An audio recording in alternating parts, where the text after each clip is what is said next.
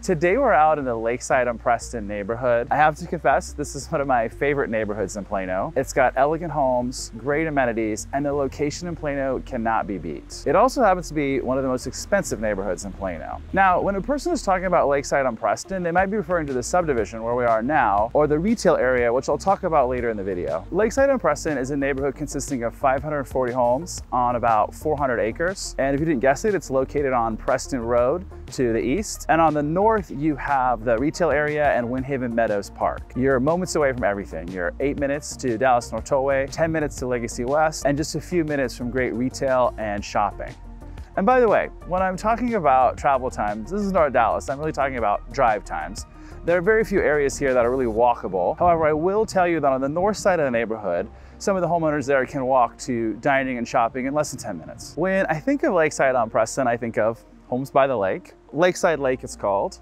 And I think of elegant, tree-lined streets, walking trails. I really just think about a peaceful, serene neighborhood that's moments from everything. Most of the homes in Lakeside on Preston were built in the 1990s. So if I were a luxury buyer, I'd probably be thinking about a budget of 1.5 to 2 million, and then maybe coming and put another 400,000 or 500,000 into the home. Now, that's not to say the homes are outdated, but generally speaking, preferences have changed since the 1990s. On the flip side, if I were an investor, I might be thinking about how do I come in and renovate and create a spectacular property.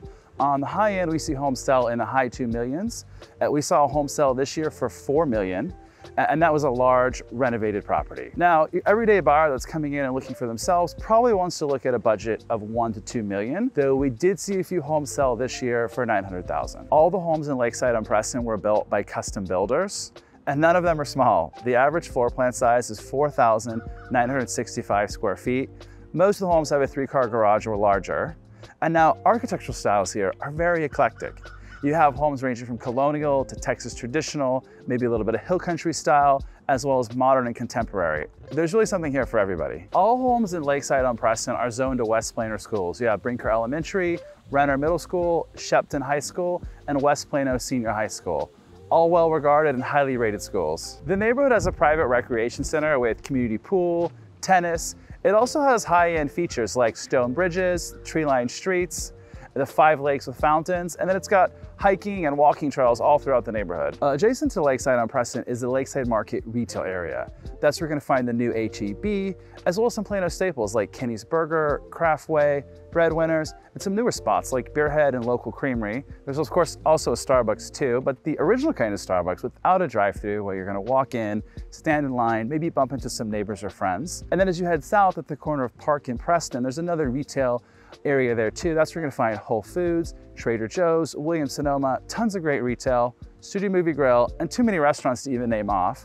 And you'll find my office too. So that's Lakeside on Preston, a premier Plano neighborhood in a location that can't be beat.